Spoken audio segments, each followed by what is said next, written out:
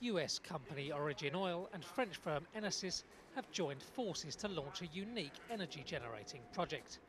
They're producing algae from wastewater in a high-rise Paris office block and turning it into energy and clean water. The wastewater comes from the block's bathrooms, kitchens and toilets. It's the medium in which the algae is then grown in flat panel bioreactors on the building's facade. Enosis CEO Pierre Tozina says it may just be slime to some, but to his company, algae is the future of clean, inexpensive fuel.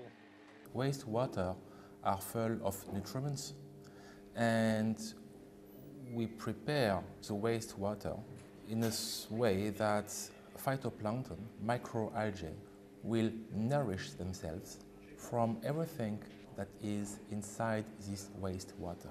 What you will have is two things: biomass made of the phytoplankton that has grown in 24 to 48 hours, and on the other side you will have pure water. From the biomass, fuel is extracted for use in the building.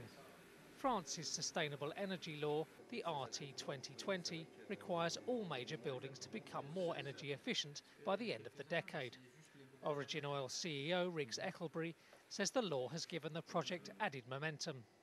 France has a major thermal regulation that is requiring builders to meet. So builders throughout France now have to show more energy coming out of a building than is going in, and they have to clean the sewage water. These are big challenges.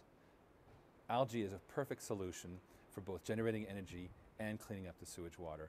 The block, based in Paris's business district, La Défense, contains around 38 million square feet of office space.